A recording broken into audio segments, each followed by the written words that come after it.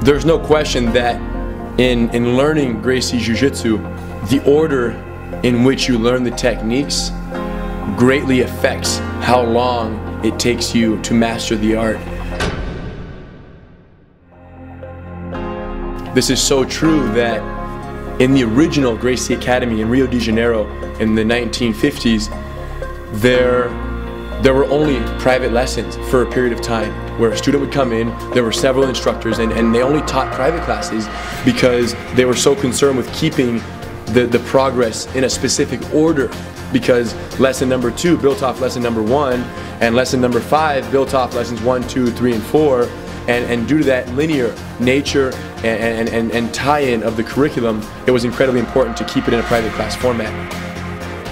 The benefit of a private class is that you have a very close connection with your instructor. One little mistake, he's right on it to make sure that nothing goes by unnoticed. If we could choose the journey for a newer student, private classes would give them the most amount of comprehension and the greatest understanding of the art in the least amount of time possible.